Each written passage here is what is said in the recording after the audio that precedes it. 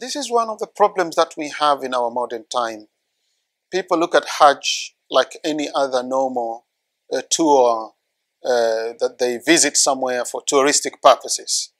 So we are sometimes losing that reason why we are going to do Hajj. So when you go for Hajj, you need to make all your time about Allah subhanahu wa ta'ala. Make all your time about Allah subhanahu wa ta'ala. In the Quran, Allah subhanahu wa ta'ala is making it very clear that while you're there, you must be remembering Allah subhanahu wa ta'ala. فَاذْكُرُوا اللَّهَ فِي أَيَّامٍ مَعْدُودَاتٍ. And then as well as فَإِذَا قَضَيْتُم مَنَاسِكَكُمْ فَاذْكُرُوا اللَّهَ كَذِكْرِكُمْ آبَاءَكُمْ أَوْ أَشَدَّ ذِكْرًا. These verses and the like, they show that Hajj is about remembering Allah subhanahu wa ta'ala.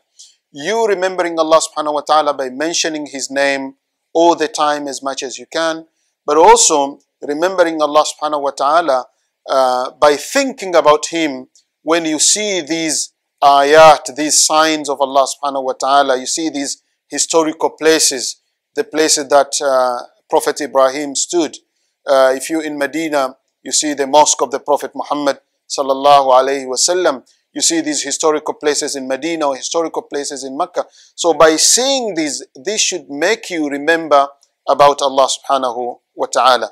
And not think about shopping. Yes, you can buy a gift, that's allowed, but that shouldn't be the main reason.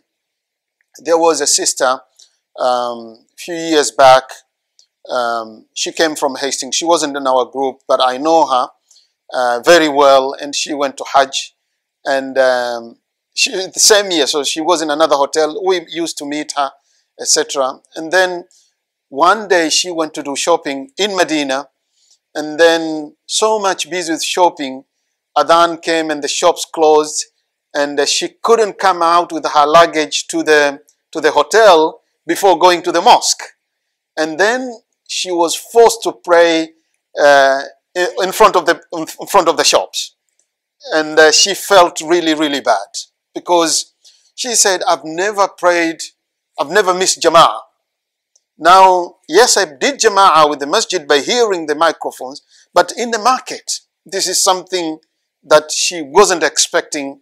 So people, yes, they have good intention, but sometimes you go there and you forget what brings you here, and you go and you end up praying like other business people. You're not a businessman, you're there to do your Hajj. So people needs to be reminded and remember that they are there to remember Allah, and they must always remember Allah subhanahu wa ta'ala, and that is part and parcel of making the Hajj acceptable and rewarding.